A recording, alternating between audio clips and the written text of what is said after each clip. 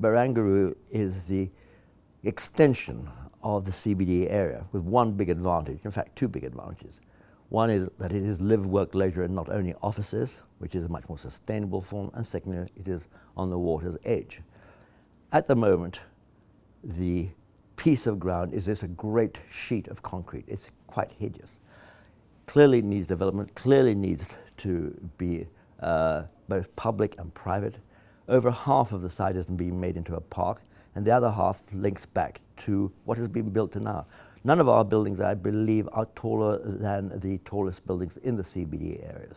And of course, there are many which are smaller. So that's the scale. I don't know anybody who knows how to use their leisure life as well as the people of Sydney. The whole concept of sailing, swimming, sports, work and so on, restaurants and so on, is well worked out. And in a way this reflects it, and especially the water's edge. So that marriage of water to building is the way that we've approached this. And I think we've got now a real continuity of that development.